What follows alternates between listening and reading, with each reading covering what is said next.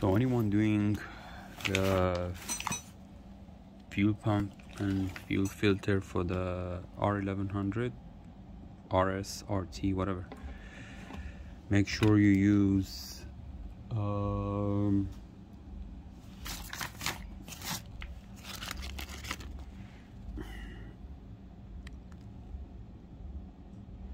this one, and this is the part number, and it's the R10 27093. It goes for like 40 bucks a foot.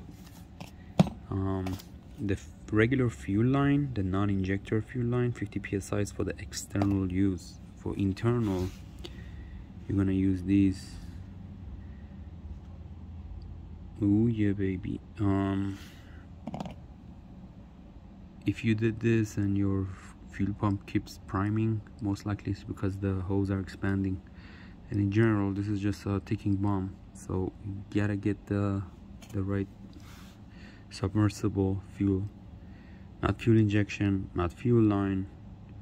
It's the R10, not the R14 T1 T2. It's the R10.